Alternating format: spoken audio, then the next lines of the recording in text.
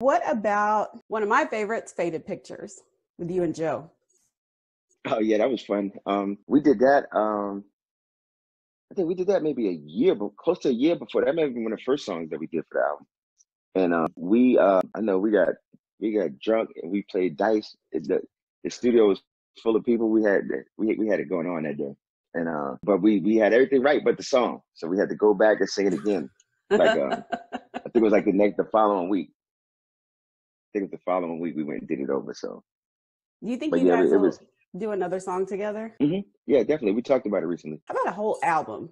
Can We we get talked about that? that too recently. Okay. Yeah, we talked about that too recently, but we'll see.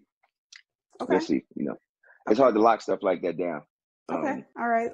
Well, I was curious though, like there's two versions of Faded Pictures on this album. You've got the one version, and then on the B side you've got the Soul Central version. What was the thought behind that?